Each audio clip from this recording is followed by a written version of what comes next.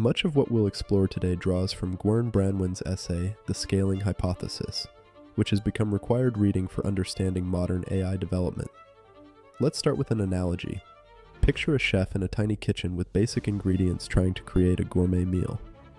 Now imagine giving that same chef a massive professional kitchen, premium ingredients, and state-of-the-art equipment. The improvement in what they can create isn't just incremental, it's transformative.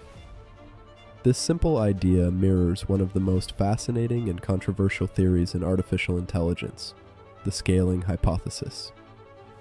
10 years ago, most AI researchers believed that building intelligent systems required discovering new breakthrough algorithms.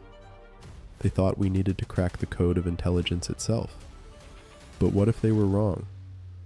What if intelligence emerges naturally when you simply make neural networks bigger and train them on more data? This is the essence of the scaling hypothesis. The idea that many aspects of intelligence might emerge spontaneously from neural networks as they scale up, much like consciousness emerged from increasingly complex brains through evolution. But before we dive deeper, let's step back and look at how we got here. In the early days of AI, researchers tried to program intelligence explicitly, writing rules for everything from chess to conversation. It was slow, brittle work. Then came neural networks, systems inspired by our brains that could learn from examples. But for decades, these networks remained small and limited. Something changed around 2012. Computing power had finally reached a critical threshold. Researchers could now build neural networks big enough to learn meaningful patterns from large amounts of data. And they noticed something surprising. The bigger they made these networks, the better they got. Not just at specific tasks, but at generalizing to new situations they weren't explicitly trained for. This is where things get interesting. Think about how children learn language. They don't just memorize phrases. They grasp the underlying patterns and can generate novel sentences they've never heard before. Similarly, large neural networks started showing signs of understanding rather than mere memorization. The GPT series of language models offers a perfect example. GPT-1 could complete sentences reasonably well. GPT-2 could write coherent paragraphs. But GPT-3, with its massive scale increase, showed something qualitatively different. It could understand and follow instructions, solve problems, and even learn new tasks from just a few examples. This wasn't programmed in. It emerged from scale alone.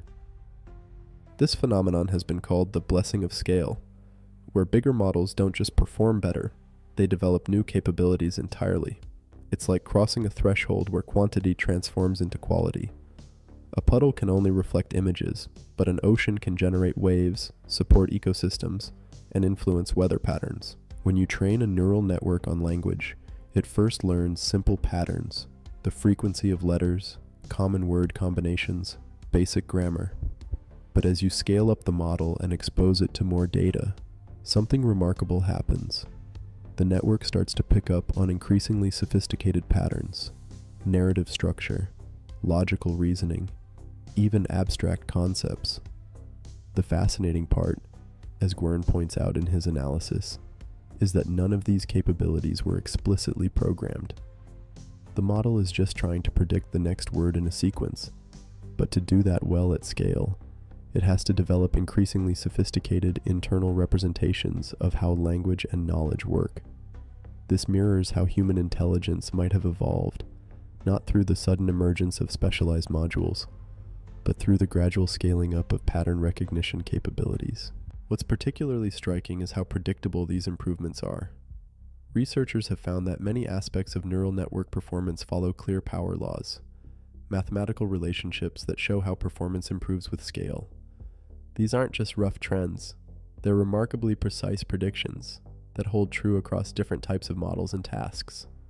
But here's where the hypothesis gets truly provocative. Some researchers believe this scaling behavior might continue all the way to human-level intelligence and beyond. They argue that just as nature created intelligence through evolutionary scaling of neural systems, we might achieve artificial general intelligence simply by scaling up our artificial neural networks. Critics point out potential flaws in this reasoning. They argue that our current neural networks are too simplistic, that we're missing crucial architectural components, or that intelligence requires more than just pattern recognition. These are valid concerns, but the scaling hypothesis has an elegant counter. Perhaps these sophisticated capabilities emerge naturally at scale, just as we've already seen simpler capabilities emerge. This debate reflects a deeper divide in AI research. As Gwern describes in his essay, there are essentially two camps. The first believes we need to discover fundamentally new algorithms or architectures to achieve human-level AI. They see our current models as toy systems that can't scale to real intelligence. The second camp, supporters of the scaling hypothesis, argue that we already have the essential ingredients. We just need to make them bigger. What's fascinating is how this mirrors historical debates in other fields. When early evolutionary theorists proposed that complex organisms evolved from simpler ones just through natural selection operating at scale, many critics insisted there must be additional mechanisms. They couldn't believe that such complexity could emerge from simple rules. Yet that's exactly what happened. The scaling hypothesis suggests something similar might be happening with artificial intelligence. The critics who say it's just pattern matching might be missing the point. Perhaps pattern matching, when scaled up sufficiently, is all you need. After all, what evidence do we have that human intelligence is anything more than extremely sophisticated pattern recognition? Let's look at some evidence. Research has shown that neural network capabilities often follow surprisingly predictable scaling laws. Double the size of a network, and its performance improves by a consistent amount. These improvements don't just stop at some point. They continue as far as we can measure. Even more intriguingly, new capabilities often emerge suddenly at certain scale thresholds, much like how water suddenly transforms into ice at a specific temperature. Consider vision models. Small networks could recognize basic patterns. Larger ones could identify objects. Even larger ones could understand scenes and context. Now, the largest vision models can generate complex images from text descriptions, a capability that seemed magical just a few years ago.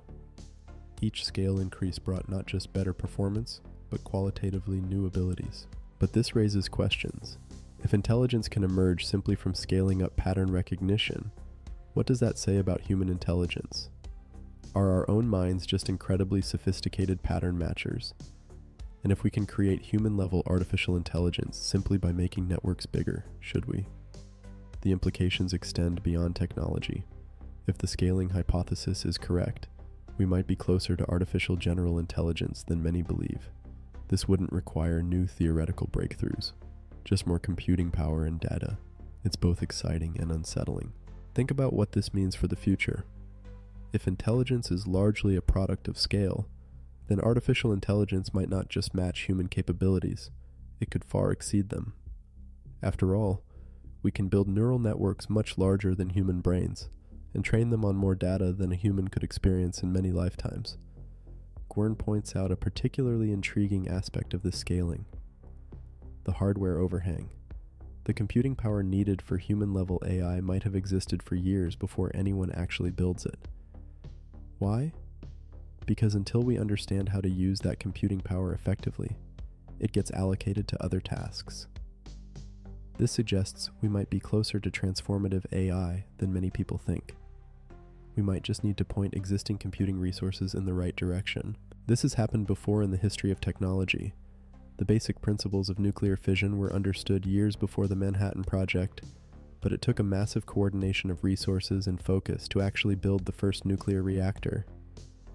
Similarly, we might already have the computational resources needed for human-level AI. We just need to commit to using them for that purpose. Consider the rapid progress we've already seen. In just a few years, we've gone from models that could barely write coherent sentences to ones that can engage in sophisticated dialogue, write code, and even exhibit creative abilities. This progress hasn't come from fundamental breakthroughs in AI architecture. It's come primarily from scaling up existing approaches. Yet, there's something humbling about this perspective. Rather than intelligence being some magical essence we need to decode, it might be an emergent property of large-scale information processing. This doesn't make it any less remarkable.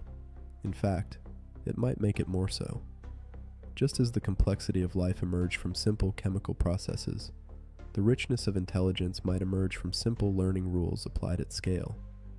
This insight leads to what Gwern calls the bitter lesson of AI research. Simple methods plus computing power often outperform clever, complicated approaches. Time and again, researchers have tried to encode human knowledge and intelligence directly into AI systems, only to be outperformed by simpler systems trained on more data with more computing power.